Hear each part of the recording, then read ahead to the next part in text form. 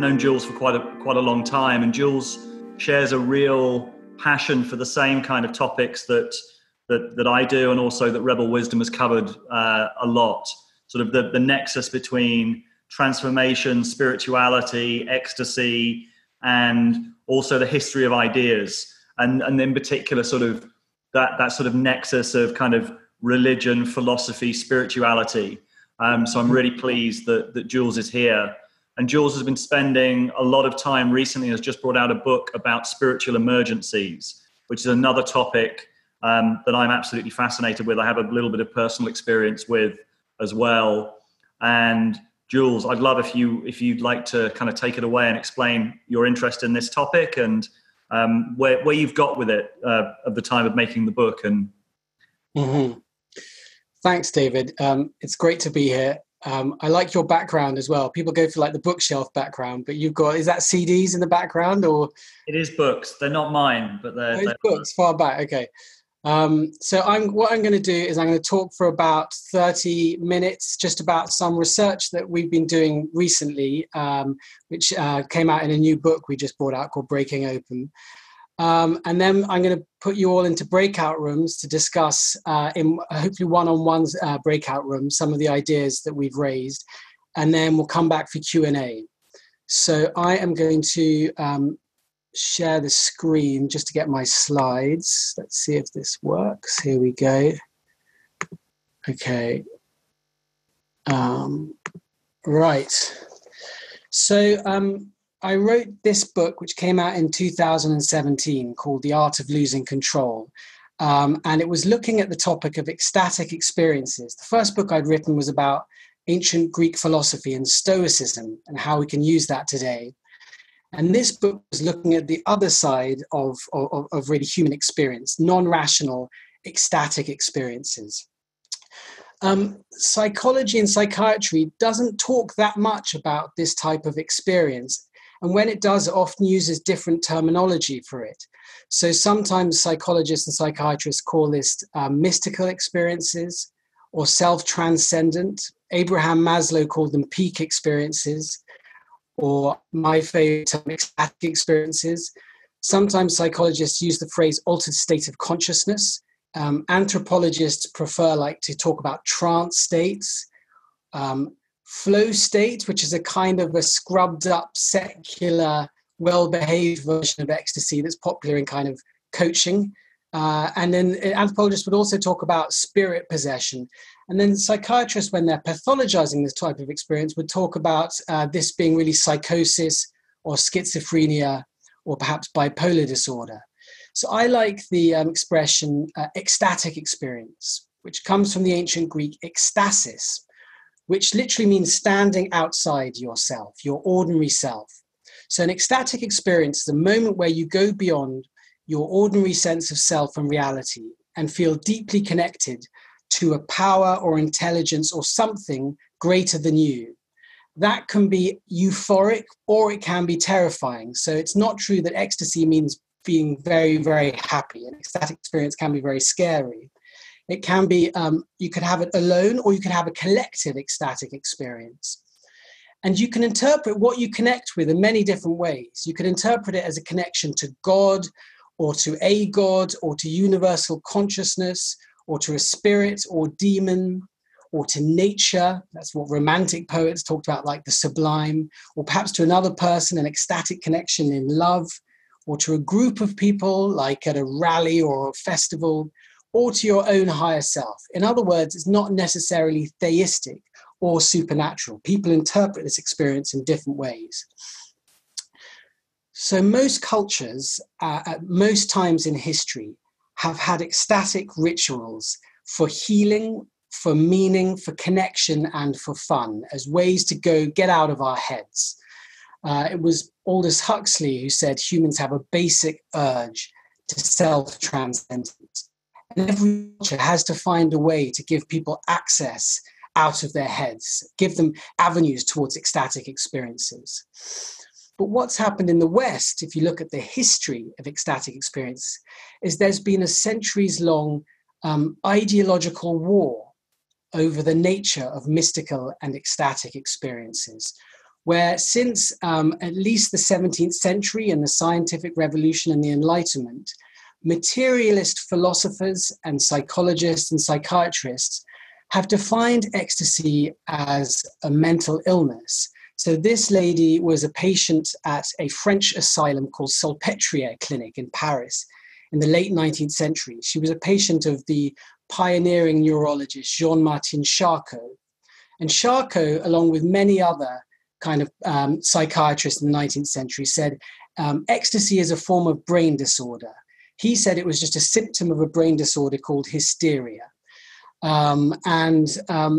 This was, and that basically, if you have a spiritual or ecstatic experience, this is proof that you're degenerate, a kind of evolutionary throwback, that you're unfit for society, and you should be medicated and locked up. So if you have a spiritual experience, you should keep quiet about it and not tell other people.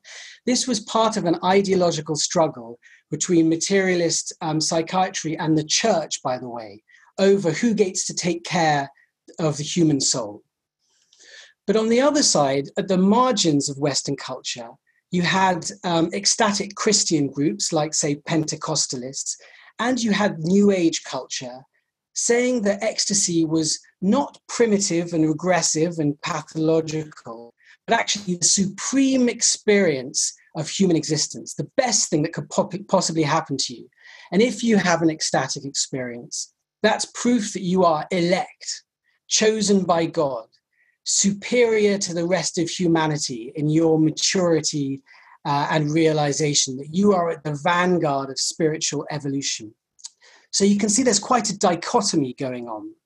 Either an ecstatic experience is wholly bad and pathological, or an ecstatic experience is totally good and wonderful and light and joyous. Is there any room for a middle ground in how we see ecstatic experiences? Can we see them as both sometimes wonderful and healing and leading to flourishing, but also sometimes messy and scary and possibly damaging? Some psychologists and thinkers did try to find this middle ground. For example, William James, in his what's still the best book on this topic to my mind, The Varieties of Religious Experience in 1902, and his friend and colleague Frederick Myers, who's less well known, but he was the co-founder of the Society for Psychical Research at the end of the 19th century. And Myers and James developed a theory of the self and of ecstatic experiences. They were, in a way, the fathers of transpersonal psychology, which is kind of a niche field of psychology, which tries to find a positive place for mystical or ecstatic experiences. Unlike most psychologies, which just ignore this type of experience or pathologize it. They came up with a model of the psyche. Myers wrote the first paper about the subliminal self in, I believe, something like 1892, before Freud, before Jung, and so on. He said that the ordinary everyday ego is just a kind of construction, a fiction, and that there's a much bigger subliminal self, which is just below the threshold. That's what subliminal means, below the threshold of ordinary consciousness. And that in this subliminal self, there are hidden potentialities. Myers said the subliminal self is both a rubbish dump and a treasure trove. So Freud, for example, said, the id is mainly a rubbish dump. It's mainly full of primitive kind of impulses. Myers says, yes, there is kind of, rubbish there. There is detritus. There is a tendency to illogical thinking. And sometimes that's dangerous. But it's also a treasure trove, he said. There are hidden potentialities in the subliminal mind. Potentialities of intelligence, of memory, of wisdom, of learning, of healing. What we today call the placebo response is really a kind of hidden potentiality of healing in our subliminal mind. He also thought that possibly things like telepathy could be accessed when we access the subliminal mind in trance states. They were very interested in seances and mediums in the end of the 19th century. And they also thought that possibly if we access some kind of divine or spirit world, we do it through the subliminal self when we go into kind of subliminal or altered states of consciousness. So according to Myers and James's theory then, An ecstatic experience is what Myers called an uprush from the subliminal mind, a sudden release of normally subconscious and repressed energy, archetypal material. And this kind of uprush creates a possibility for reconfiguration of the self. That's what William James was so interested in, the way people could experience these kind of rebirth moments in ecstatic states, like psychedelic trips, for example, or conversion experiences. You know, they go into a profound altered state and they feel themselves able to step out of their old selves into a new self. But ecstatic experiences can also mean the release of shadow material. That's a Jungian expression, like repressed trauma that you've buried away from your ordinary everyday self. And ecstatic experiences also involve the disabling of your critical thinking faculties, which can make you prone to mythical thinking, them, us thinking, and very easily suggestible cult-like thinking as well. So there are some kind of dangerous gases, as it were, that get released in ecstatic experiences. So Myers and James suggested that the genius, one way to think about geniuses, like John Nash say, is that they have unusual access to the hidden potentialities of their subliminal mind. And that gives them unusual powers of, say, creativity or thinking or wisdom, but it also can make them more prone to unusual, illogical, disordered, or pathological thinking. So really a genius is someone who has access to the subliminal mind and all that power, but also quite a powerful conscious ego and quite a powerful capacity of discrimination. So they can sort the good from the bad as it pours out from their subliminal mind. Now, since the 1960s, there's obviously been a reevaluation of ecstatic experiences, an explosion of ecstatic practices back into Western culture. They've become much less pathologized, and we've got much more eager to have some of these experiences. And we can see data that shows that. So this is a survey from Gallup, which just asks people, have you ever had a religious or mystical experience in America? And the number of people who've said they've had one or more has gone up from 20% in the start of the 1960s to around 50% 10 years ago in 2009. So more and more people are having mystical experiences, apparently. There's a kind of mysticism for the masses. And I imagine that figure has just gone up in the last 10 years of the psychedelic renaissance, where 7 years ago, over 30 million people in America said they were regular psychedelic users. So more and more people are having mystical experiences. But the question I'm interested in, as we as a culture more and more seek these kinds of experiences, is do we have the cultural tools to help people have these very unusual and sometimes risky experiences? What if people aren't prepared to go beyond their habitual ego and don't know how to come back to consensual reality? You think about, mystical experiences in the past were often happened to monks or nuns in monasteries or nunneries, devoting their whole life to trying to go beyond their ego. Now people are having these experiences. They go to a festival one weekend, they pop LSD, suddenly they're having a full-blown self-transcendent experience, which they weren't expecting and they don't really have the training for. And then on Monday morning, they have to go back to their job as an accountant or whatever. So this is obviously quite challenging. We've been sold the idea that spiritual experiences are always totally wonderful, purely happy, light, angels, and so on, because we've been pushing back against the pathologization of mystical experiences. So New Age culture says spiritual experiences are always wonderful, they're always great, you should seek them, they're amazing. When in fact, this is more what they're like down below. At least they can be quite disturbing and sometimes quite scary. Joseph Campbell said, the psychotic drowns in the same waters in which the mystic swims with delight. So we're going into this kind of, temporary psychotic stage sometimes when we are going into altered states of consciousness. And some psychologists over the years have tried to look at these kinds of more messy or scary types of mystical experiences, which are difficult to integrate. Like Roberto Assagioli, he was the founder of psychosynthesis, as I'm sure many of you know. He wrote in a paper in 1937, the incidence of disturbances having a spiritual origin is rapidly increasing nowadays in step with the growing number of people who consciously or unconsciously are groping their way to a fuller life. Quite recently, in 1989, Christina Grof and her husband Stanislav Grof, two transpersonal psychologists, brought out this anthology of essays, and they coined the phrase spiritual emergency. It's a brilliant anthology of essays, by the way, on this topic. And they wrote, they tried to define the spiritual emergency as something a bit different to ordinary psychosis. He said many individuals experiencing episodes of non-ordinary states of consciousness accompanied by various emotional, perceptual, and psychosomatic manifestations are undergoing an evolutionary crisis rather than suffering from a mental disease. So they try to draw this distinction between mental illness and these kind of spiritual emergencies, which I think is possibly problematic, but we'll come back to that.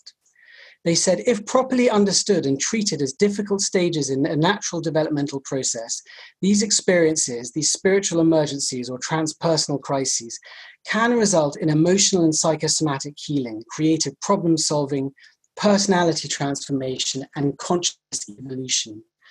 So what they're saying is we shouldn't treat these kinds of messy spiritual emergencies, which can involve extended alterations in your sense of self and reality for a fair amount of time. We shouldn't treat them as purely brain disorders, as breakdowns, that if they're properly navigated, they can be transitions to greater wholeness and greater maturity.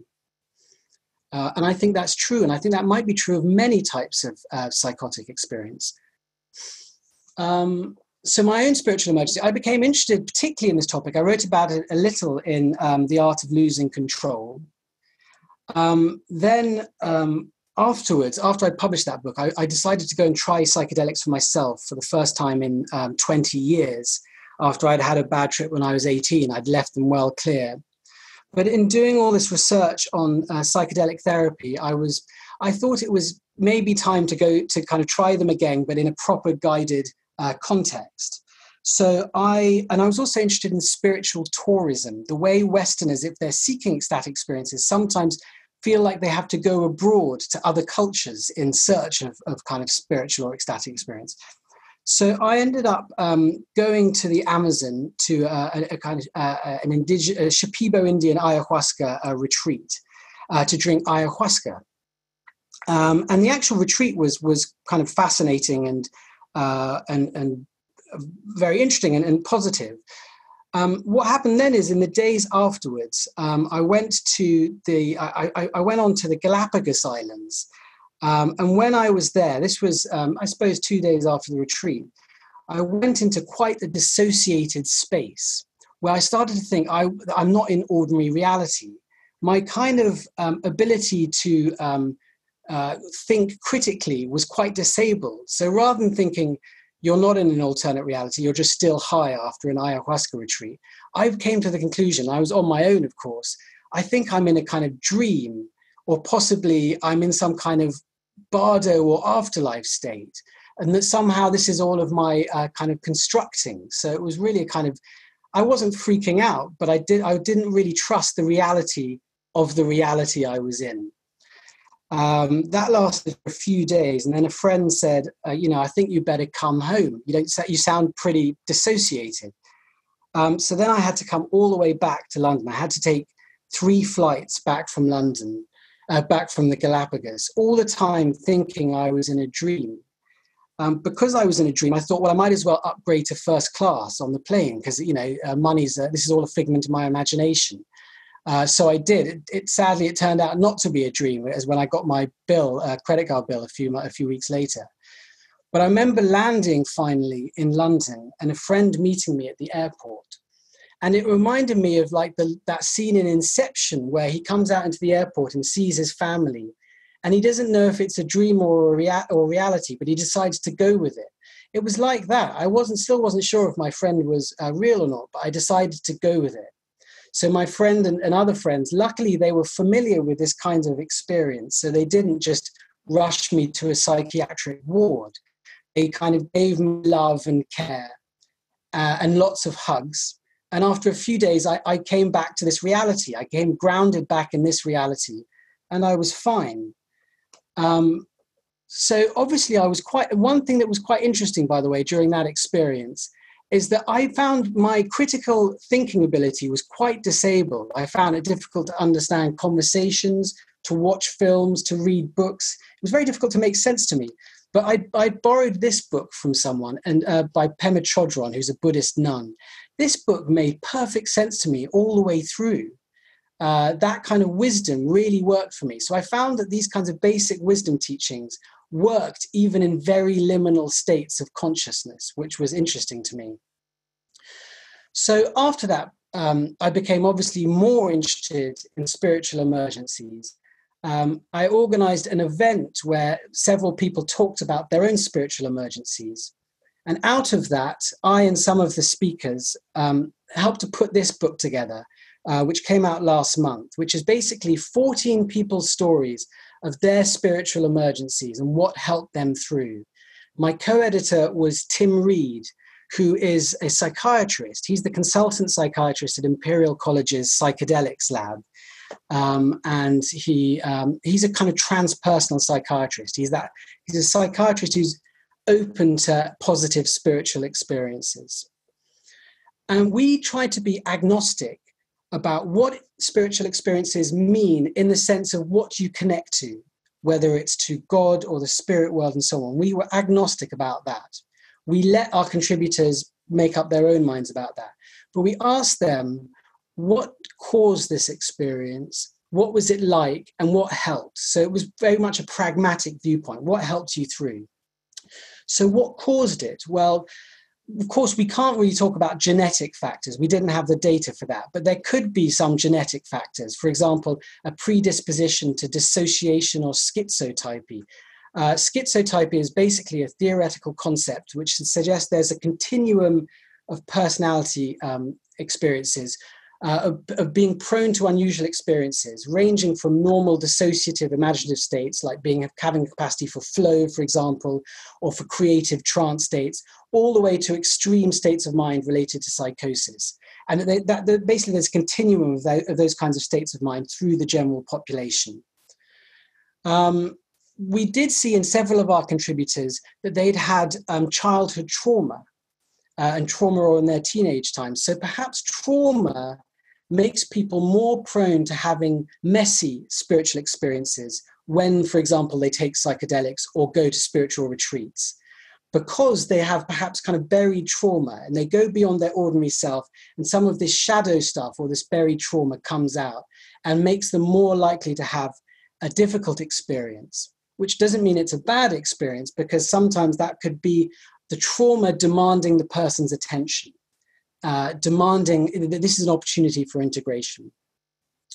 In terms of the short-term trigger for the crises, what we saw in our case studies or in these stories, for some people it was psychedelic drugs. For some people, the emergency was triggered by intense spiritual exercises, for example, going on a retreat. For some people, it was triggered by grief, the loss of a significant other, or a very bad breakup.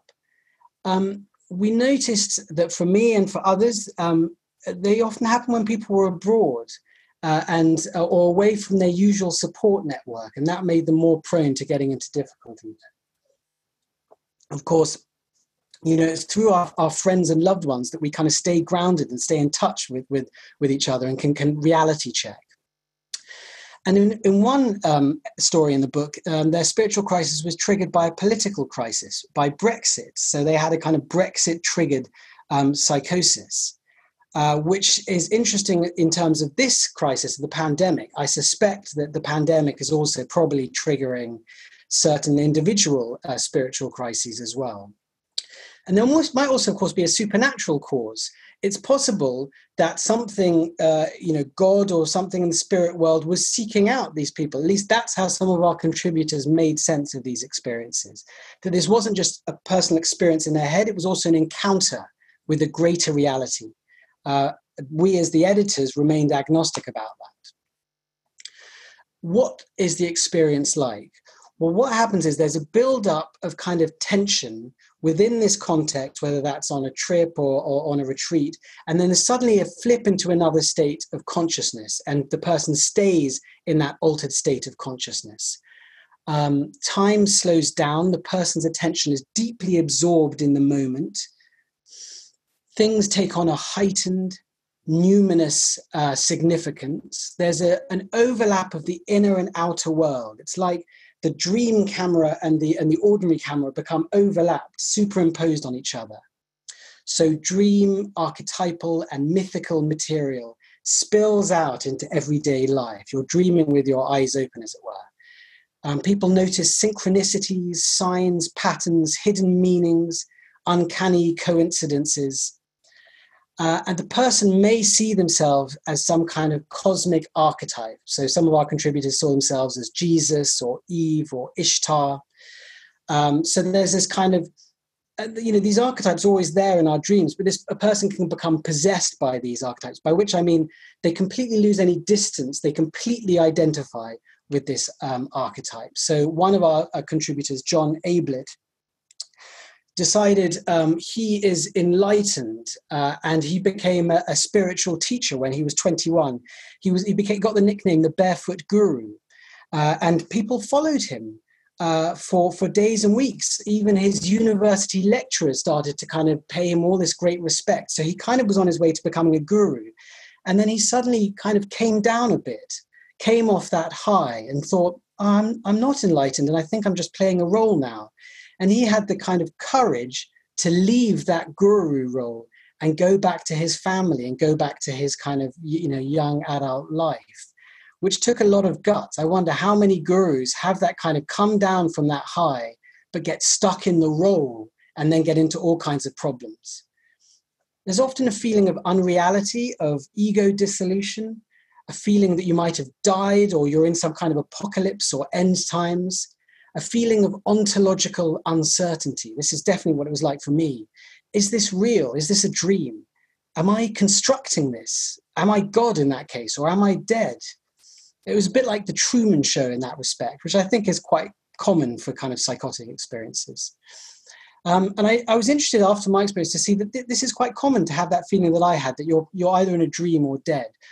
So John Weir Perry, who was a pioneering psychologist in the 70s, who ran a retreat center for people recovering from spiritual emergencies, he said, whenever a profound experience of change is about to take place, the harbinger is the motif of death. In severe visionary states, one feels one has crossed into the realm of the dead and is living among the spirits of the deceased. That's exactly what it was like for me. When I was on a ferry going across the Galapagos Islands, I thought, this must be Styx, this must be Charon ferrying me across the dead.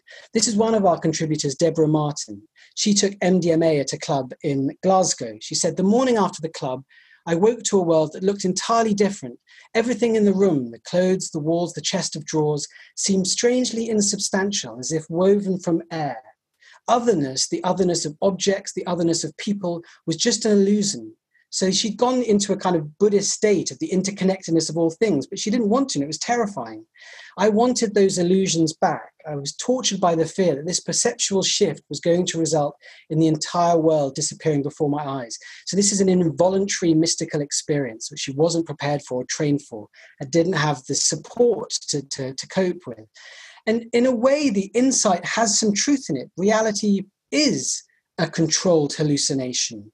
If you watched Anil Seth's TED Talk, he's a neuroscientist. He says reality is a controlled hallucination, a set of habitual expectations based around a fictional hero, i.e. the ordinary self. But it's not just your hallucination. That's when you can get into trouble, thinking this is all just my imagining rather than the collective hallucination. There can also be a powerful sense of interconnectedness to the universe, which can be euphoric and ego-inflating. I am God, I am controlling everything. Or it can be terrifying and paranoid. They can read my mind. They're out to get me. The raw self, stripped of its usual armor, feels acutely sensitive, isolated, and alienated from others. There can be strained relationships, breakups, and bruising encounters with experts, either health experts, psychiatrists, or religious experts who offer glib and reductionist explanations. So what helped our contributors through? We'd looked at kind of setting, and integration, which is a kind of an idea that's come from psychedelic therapy, of course. Setting, a sympathetic, calm, non-judgmental setting, helps the mind settle, the mind and body slow down and stabilize. So in my case, for example, just having friends who were non-judgmental, who weren't freaked out, and who could just give me support and love. Human connection, love, and touch, hugs, helps bring the mind back from its flight to transcendence. Maps and guides can also help us find our way back. Books, friends, therapists, support groups like the Spiritual Crisis Network or Emerging Proud. I'll tell you more about support groups at the end. And sometimes drugs can help take the edge off as well. Tranquilizers may help when we're in acute anxiety. But of course, psychiatric wards are not always the best setting if you're trying to slow your mind down when it's in a really heightened kind of mystical state. It can be easy to flip into kind of paranoid state. And what about the mindset? Well, all our contributors managed to find a positive frame of meaning and growth for these difficult experiences, rather than just a pathological frame of breakdown and disease. So the frame on which they managed to take their experience was really important. It reminds me of the Stoic quote from Epictetus: "What disturbs people is not events, but their opinion about events." It's not so much these weird experiences, it's the frame you have of them that decides whether it's healthy or not. A lot of our contributors said that mindfulness practices to connect to their body, their breath, and their senses really helped them. Again, because they'd gone into dissociated states where they'd left ordinary material reality. So it was really helpful to kind of ground back with their body and their breath and this material reality. An attitude of acceptance helped, reminding ourselves this will pass. That was very helpful for me. And having compassion for yourself, even when you're, in a completely altered reality. An attitude of humility helped some of our contributors, avoiding what Ram Dass called the trap of specialness. If you have an ecstatic experience and you think, I'm special, I am unique, this happened to me, I am one of the elect, that can easily lead to ego inflation and grandiosity. And that can easily flip into persecution. If I am the Messiah, then maybe there are others out to get me. So humility, staying grounded, just because you have a fragment of the Logos or God within you doesn't mean that you alone are God. So we can, trying to identify with these cosmic archetypes without becoming possessed by them. What Alan Watts called no-fuss spirituality. And finally, discernment. Am I perhaps taking a dream metaphor over literally? This, for example, a man took ayahuasca and got a message that he should construct a wooden pyramid to communicate with aliens. It's possible he was taking some kind of mythical message from his subconscious over literally, over fundamentalist interpretation of it. And that can happen quite a lot. So integration, well, I could say a lot more about it, but I want to put you into breakout rooms. But briefly, many of our contributors had a first crisis for which they were unprepared, which was traumatic. Then after a period of training, they had a second crisis, which they're able to handle, which reminds me a bit of Luke Skywalker, how he got his kind of butt kicked by Darth Vader in Empire Strikes Back. But then he has a period of training and is able to face his shadow with mindfulness, compassion, and non-reactivity. And the second crisis helps our participants to feel more comfortable in both worlds, the mundane and the spiritual. Many of them now identify with the archetype of the wounded healer. They're able to draw on their experience to help others. So unresolved questions, which I'd like you to consider. Is spiritual emergency the right phrase, or is it spiritual? Does that confine it just to kind of New Age culture? Can one, as the Groff said, draw a clean line between spiritual emergency and ordinary psychosis? Can you say, oh, these people are having this kind of good experience, which is called spiritual emergency, which has nothing to do with like ordinary psychosis? Or do all psychotic experiences have some aspects of the spiritual to them? And all spiritual experiences have some aspect of the, unusual or the psychotic? I think the same tools that work with spiritual emergency work with ordinary psychosis as well. Can we be comfortable with the ambiguity that sometimes it's not clear whether this kind of experience you're having is an evolutionary growth thing, or it's just messy and a breakdown? We don't really know. We just got to kind of work through it. The map is not always clear. Our contributors, we put out these adverts saying, please send us in your contributions. All our contributors were white and middle class. Well, what does that mean? How do other cultures define this sort of experience? Is this culture bound? A lot of this is about having the power to define your own experience and say, this isn't a breakdown. This is possibly something positive and meaningful.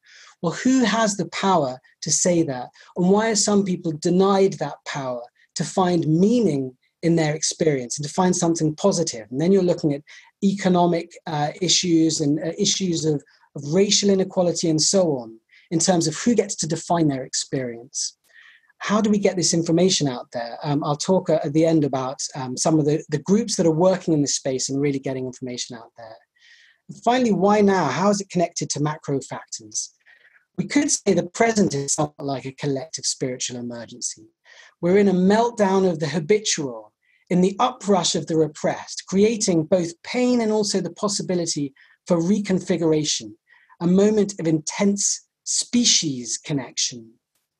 Can we accept ambiguity, that it's not clear what will emerge, but we can try and stay grounded and contribute positively and mindfully while accepting our difficult emotions and the limit of our control? Accepting ambiguity, that a difficult situation can be both painful and beautiful. They don't have to be just one or the other. These tools certainly help. Tools like mindfulness, compassion, equanimity, non-reactivity, remembering it will pass, trying to stay grounded in our body, and trying to practice discernment as all this mythical material floods out of our collective subconscious. Is this definitely true? Is this wise? And so on. Thank you, Jules. That's fantastic. Sure. Nice to see you all. Thank you. Thank you, Jules. I really enjoyed that.